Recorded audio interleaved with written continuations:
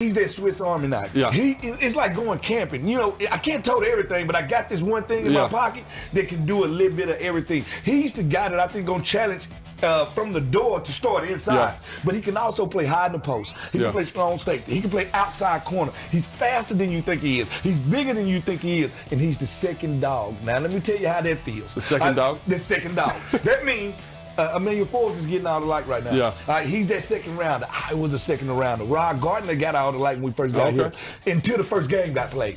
Then they understood our second rounder is better than our first rounder, and that's the way it goes. So that chip on his shoulder, yes, he's happy to be drafted. Yes, he's happy to second round, but nobody's talking about Quan Martin. Nobody's talking about Rich Homie Quan. Nobody's saying nothing about it. So I'm looking for him to go into camp and say, you know what? I'm going to make y'all remember me